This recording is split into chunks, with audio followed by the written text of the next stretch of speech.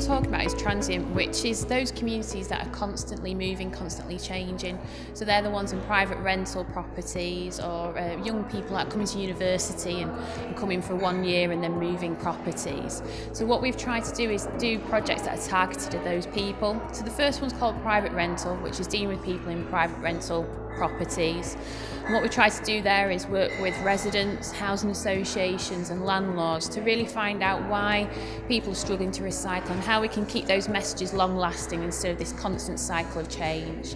So what was done there was permanent signs, electronic guides, working with housing officers, training, to leave a bit of a legacy really, make it sustainable.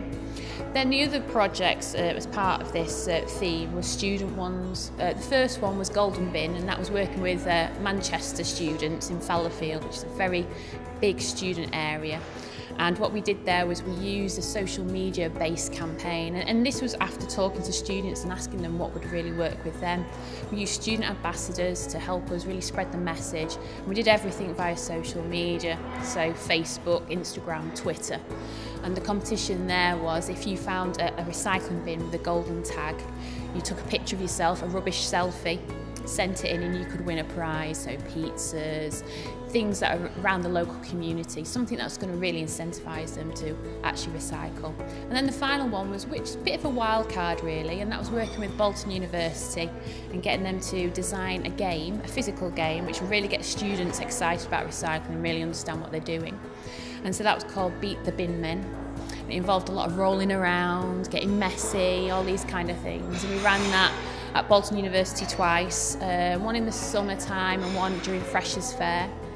And that worked really well to get the message across to all the students in the halls and things like that. And we saw a real big increase in recycling there.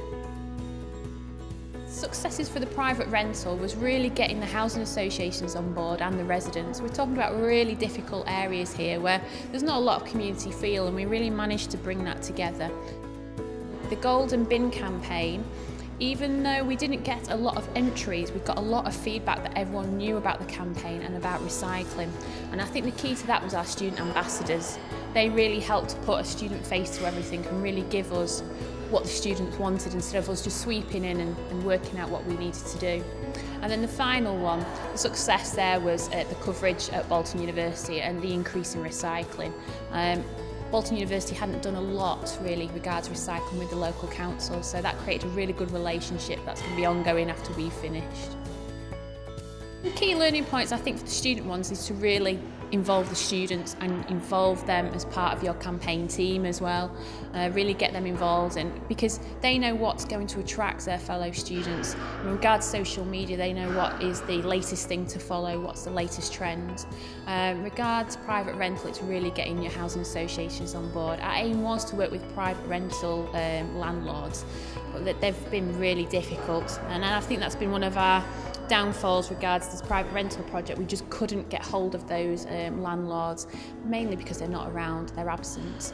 But for the overall theme, we have really seen a big increase in committed recycling, and a lot of people really know about the campaign.